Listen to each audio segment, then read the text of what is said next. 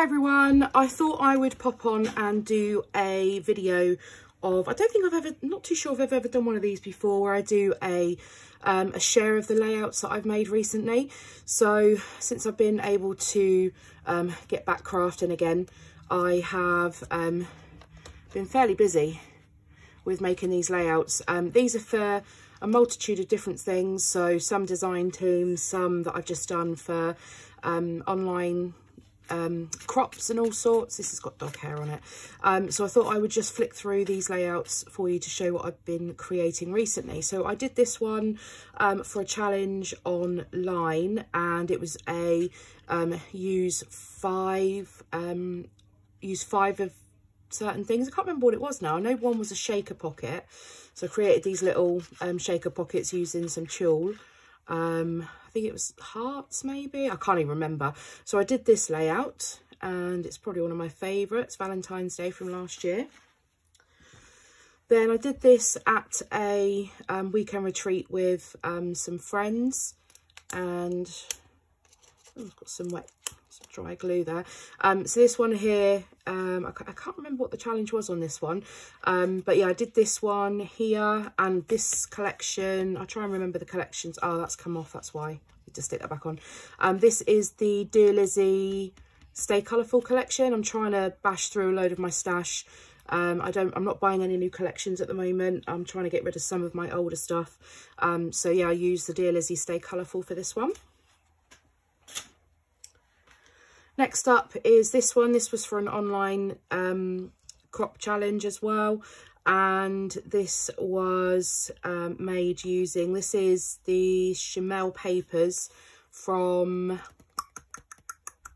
I think from Sparkle City, I'm not 100% sure, but I wanted to use up a lot of this ephemera, and these are pieces from the Dream Big by Simple Stories, so I wanted to get a lot of these bits and pieces used up. So this is the next one.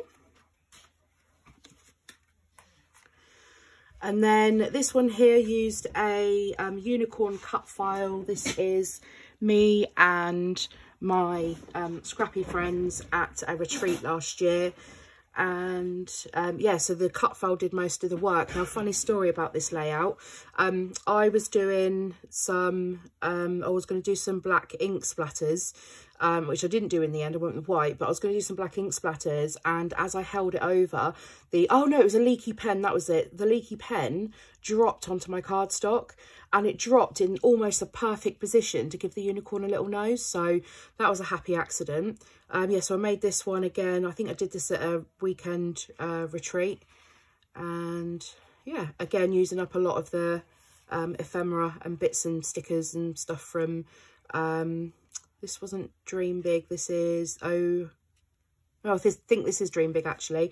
And then I used the Nouveau drops as accents all around the page as well, which I love. And then I did this one again at a weekend retreat. I'm loving using the pom-pom trim at the moment, just adding a bit of touchy-feely bits. So this one here, I used a really small photo, an Instax photo of a rainbow. Again, you'll see the little bits. This is from Oh Happy Day from Simple Stories, but again, just trying to use up those little bits that I've got. And then I hand wrote my journaling, which was brave, and then I cut them into strips and made that an element down the page. This one here again was another weekend online retreat crop thing. This one here, I actually paper pieced this super cute hedgehog, and the reason I did this is because we did a card making class with Heffy Doodle stamps, and I don't have it to hand, but I made this card with a hedgehog stamp, and so I thought I would paper piece a hedgehog as well. And the rest of this is made from I think all of this is made from Shimelle Sparkle City as well. So I mixed the alphas and just added on a load of, and there's a little hedgehog here as well, added on a load of other bits as well. I'm trying to say other, but I'm looking at the word lovely, so I'm saying otherly. Then this one here was a challenge to use black cardstock. I don't think I've ever done a white cut file on a black cardstock background, so I thought I'd give that a go. I added in some messy ink splatters to give the background some added interest. And the rest of these bits and pieces are from Shimelle Sparkle City. I used a bit of vellum from Sparkle City as well to back some of the cut files. That's a really cool technique. I left some of them blank and then added pattern paper to some of the others. Now, adding my title on, I couldn't just stick it straight into the cut file because there were too many dips and holes. So what I've done is I've stuck it onto some white cardstock and then just trimmed around and then stuck that on instead. It's probably one of my favourites recently. This one here, again, this is from Simple Stories, from the, oh, that needs sticking down, Oh Happy Day, with a little bit of added washi tape down the side here. Again, just using up little bits and pieces that I've got. Stickers, added in some, this is from Girl Squad, this word here, and I've got a few words left on the sheet, so I was trying to get them used up, and it worked perfectly on this, and it helped with the black pieces in here as well. This one here, again, another Simple Stories, just trying to use up all those bits from, I think some of these are from Oh Happy Day and some bits are from Dream Big. Again, I've got some enamel, some Nouveau drops on here as well as my enamel dots. And this is a photograph from when we went to a craft fair last February, so it's nice to get that photograph scrapped. This one here I did for UK Scrap Addicts, and our challenge for this month was vertical design. So I decided to make everything go down the centre of my page, so my photographs here and then all of my embellishments underneath, and I'm really pleased with how this one came out. Again, using the same technique, this would not stick very well on those photos, so I popped it onto some white, which there's white in the background paper as well, so it all ties in. Stuck it onto some white and then just fussy cut around it. This one here I did for Quirky Kits. I'm on their design team, and this paper, this collection, or some of the paper from the kit is from the Crafty Girl collection, I want to say. The little stickers here are from Pink Fresh Studio, and I made my signature 3D stars. I love making these, and this was done from a sketch which I completely changed up. It had a whole load of layers of pattern paper behind the photos, but I didn't want any of that. The paper was busy enough. And yeah, just documenting my my crafty mayhem last year when I had to pack up my whole craft room due to the leak. So again, it was great to get another photograph scrapped from last year. And I used, again, some Nouveau drops here as enamel dots. This one here, excuse me, I did recently for a challenge over on one of the, I think it might have been, oh, I can't remember actually. It was a challenge for a UK company, and I decided to crack out the Here and There collection from Create Paper, which I've used very little of. These little paper aeroplanes are from the newest Vicky Bootin Let's Wonder, I want to call it, collection. So I made my layout go horizontal, and then I just hand stitched these little paper aeroplane trails and added those on as well, because I thought they added to the layout. And this is all about us lording it up in premium economy. Last year when we went to Florida, we've just booked again to go to Florida in June. Fingers crossed we have no issue with this whole coronavirus thing. So this one again is another one of the Simple Stories from Oh Happy Day. And I had a very small scrap of this rainbow paper left. So behind here, it's gutted. There's nothing behind this photo, but it made a perfect map behind my photo. And then I used the extra scrap, excuse me, to do the same again to help this white. So I'm doing white on white, so I needed something behind it to help it pop. And so sticking that on there, and then I just fussy cut around it. And I did the same with the word you as well. to help that pop out on the white. So this is almost like a take on a grid layout with the small little squares, but it just helped me use up some of the other bits, and then just finished it all off with some ink splatters, black ink splatters, and some Nuvo drops again. I think these were Nuvo drops. Well, they might be enamel dots actually. And then this one here, I did this at my friend's house at a crafty cabin. Again, this is using Shimelle's. This is Shimelle's. It was from Head in the Clouds. So I started with this big piece, this big castle piece, and I wasn't too sure how I was going to use this on a layout, but I decided to make that my focal element and then build around it. So I added my photos so they were off slightly at an angle. So this one this way and this one this way.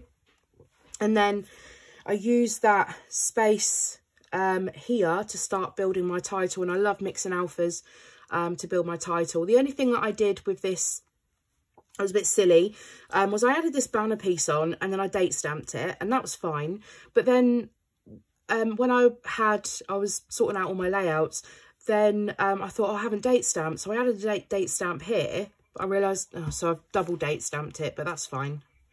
So yeah, that was Head in the Clouds. Then this one here was another one from Head in the Clouds as well. And this was a take on a sketch where it was just a basic grid of 2 and 2 with stitching. Now I decided not to do the stitching, but I used the grid layout but changed it up a bit. I didn't want necessarily a grid format as in the square format, so I changed it and I put hearts here instead, and then on there's a cut apart paper that's A to Z, and I had the B and the T for Bella and Treacle, so I used that effectively as my title, and then I just tucked in a few bits here and there, almost having my diagonal elements here, but I didn't want them to join, so I wanted it to maintain that grid format. This one here I did for an online challenge as well. Don't look too closely at some of these. We went to see Avenue Q last year, and I wanted to be able to add in my tickets. So this is a great way. I always keep things like this, and I rarely get to actually put them onto a layout, so it's nice to have these tucked in along with the single photo, because you weren't actually allowed to take photos during the show, so I took one before. This is using Shimelle's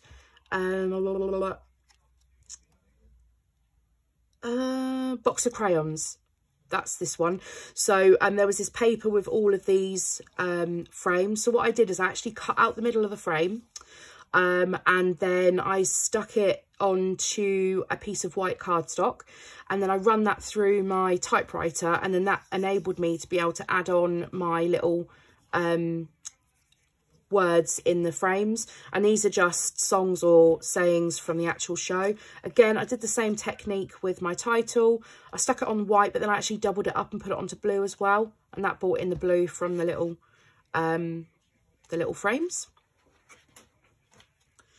This one here again was another online challenge, and I can't even remember what the challenge was to do, but I used the Shimelle Field Trip, which I haven't really used, so I decided to crack that open and actually get it used. Photograph of my 3 nephews, and I loved how this one came out. So I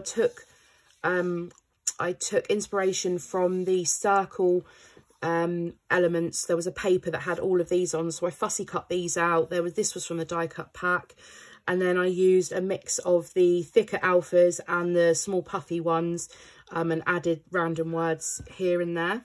This one here I did for a design team layout for Quirky Kits, and this is using the Pink Fresh Studios paper that's got all of these circle elements on. Now I didn't want to fussy cut any of these out, I just wanted to embellish on top of the page, so I used these these were stickers, these circles, and I just de-sticked them with the powder tool, EK Success powder tool, and then I popped them up onto some foam, and then I added those in. I then also added in some black word stickers from Pretty Little Studios. I then also added in some little enamel, sorry, these are Nuvo drops in this colour. I added in some doodling, so some fake stitching, some hand-drawn circles, that sort of thing, just to add to the layout. Then for my title, I used these stickers. They were from the previous kit. And so I mounted cut my photo in a circle, mounted it on white, and then mounted it on another of the pattern papers from the kit. And then added my title Football Mad around here, and then just did a simple date stamp. So most of the work's already done for you with this paper, which is great. So this was a super quick, simple, easy layout. This one here, going back to field trip again, a little photograph of my youngest nephew. And so I decided to use, field trip. So I distressed the edges. I've actually fussy cut these dinosaurs. There are some dinosaurs in the ephemera pack, but I decided to fussy cut these ones. I added on a Bramble Fox perspective, and then I used the thickers from the collection to spell out number 1 monster. And I think the challenge, this was for an online challenge to use number 1 in your title, so I used that. So yeah, number 1 monster. Coming to the last two here. So this one, I think, this one here, I used a kit to make this one. And this is the pink, I think it's the Pink Fresh Studios paper. And it's the one that goes diagonally on the corner of the page. But what I did is I managed to cut it out, distress the edges, and then almost make a rainbow. It stops at about here. But using the stickers, these are from, the ephemera, these are from Jen Hadfield. Using the ephemera on both sides, you actually cut off that side of the rainbow. And then I just drew and cut out and stitched these clouds. And then these cute puffy stickers are from Pink Paisley. And these are from the Lucky Us collection, along with the little black ones as well. These are just thickers called Type, I think, or something like that. So yeah, I loved how that one came out. And then one of the last ones I made was for a challenge for a retreat I'm going to in a couple of weeks, fingers crossed, depending on what happens in the next couple of weeks. And this was to use lots of alphas. Now, I've already got my Alpha Attack series on my channel, where I used a ton of alphas making different layouts. So this is another one where I used a ton. So I went with a vertical design, so knowing that my title was going to end up down the center. I found a quote on Pinterest, maybe, yeah, something like that, or on Google. So I found this quote, and I wanted a quote about selfies, as I've just got some random selfies, nothing particular to say about it, but I found this quote that really resonated with me. So I decided to mix in 3 different alphas to make this one, and it's a great way to use up some of the ones where you've got less letters. Even the E's on here, I think, were A's. I just cut off a little bit, I think. So I managed to fake some of these.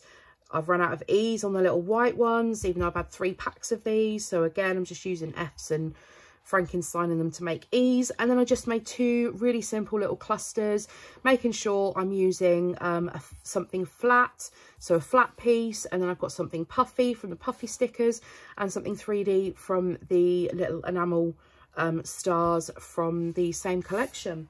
So I've been fairly busy the last couple of weeks making some of these, and it's nice to actually get back into scrapbooking, and it's nice to be able to share these layouts with you. So let me know in the comments below which of these layouts is your favourite. I know there's a lot to choose from, or favourites. Let me know which are your favourites. Let me know if there's a particular collection you'd like to see me work with, and if I have that collection, then perhaps I can pop a video up showing you some a layout or 2 making that collection. And if you have enjoyed the video, then please give it a thumbs up. If you're new to my channel, then I'd love for you to subscribe for more of this. Do go back and look at some of my other videos as well. They're all in playlists to help you find them nice and easily. And stay tuned for another video really soon.